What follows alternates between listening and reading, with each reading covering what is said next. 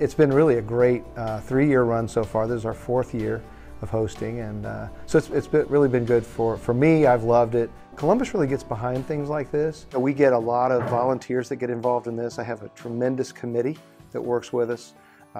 We have 17 on our committee alone, and then we have over 100 volunteers that'll show up this week to help on the golf course. You don't get 100 volunteers out to an event that they're not interested in. So this is a big win for us as a community and as a visitor center for that fact, to get them connected to these kids and give them the opportunity to see the great talent that's out here. The thing that I enjoy most about the tournament here, of course, are the kids. They are some of the most well-behaved kids. They are so courteous. They are so appreciative of everything that anyone does for them. One of the Big Ten coaches caught up with me at another junior event last week, and he asked me, "Are you still doing the PB&J stations at 1 and 10T?" And I said, "Of course we are." So he said, "That's the coolest thing you guys do, because nobody else on the AJGA Tour does that."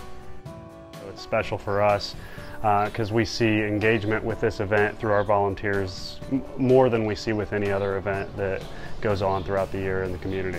Giving back is the key to this community, and keep it vibrant and keep it alive. We're giving, but we also are receiving tremendously.